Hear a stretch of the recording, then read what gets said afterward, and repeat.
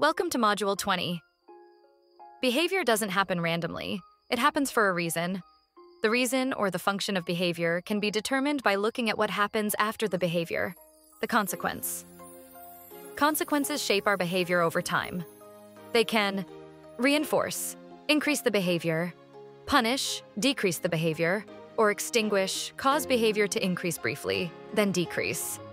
Let's start with an example. Antecedent. You feel thirsty. Behavior. You drink water. Consequence. Your thirst goes away. The consequence, relief from thirst, reinforces your behavior of drinking water. Another example. Imagine an alien visiting Earth. It sees a light switch, antecedent, flips the switch, behavior, and the light turns on, consequence.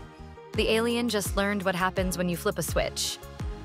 Now let's explore the 4 functions of behavior, which we can remember with the acronym SEAT, sensory or automatic, escape attention, tangible, or access.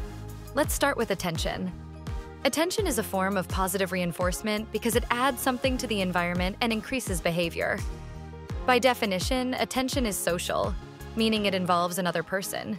Examples of attention include praise, great job, facial expressions, smiling or raising eyebrows, physical attention, hugs or tickles, scolding, even negative attention counts, eye contact. Attention is often most valuable when a child isn't getting enough or when they have difficulty communicating their wants and needs. Next, we have tangible, or access.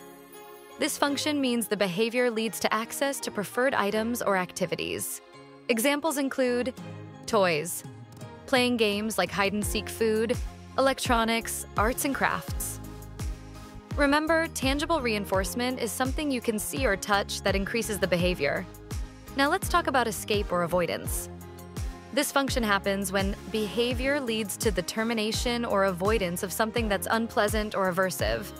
Escape is a form of negative reinforcement because it removes something the person doesn't like.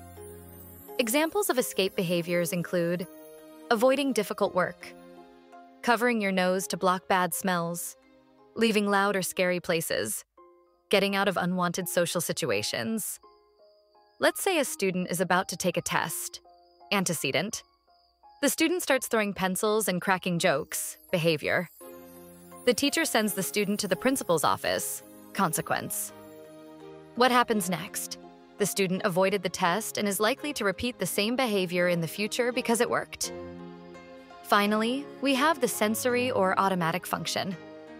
This is unique because it doesn't involve anyone else. Instead, the behavior provides sensory stimulation or makes the person feel good. Examples include tapping your leg, itching your head, flapping hands, spinning in circles, rocking back and forth, cracking knuckles. We all do sensory behaviors, like biting our nails or humming a tune, because they give us some type of internal satisfaction. Understanding the function of a behavior helps us figure out why it's happening and how to respond. Whether it's for attention, escape, access to items, or sensory stimulation, identifying the reason lets us teach more appropriate behaviors to meet the same need. To recap, behavior happens for a reason.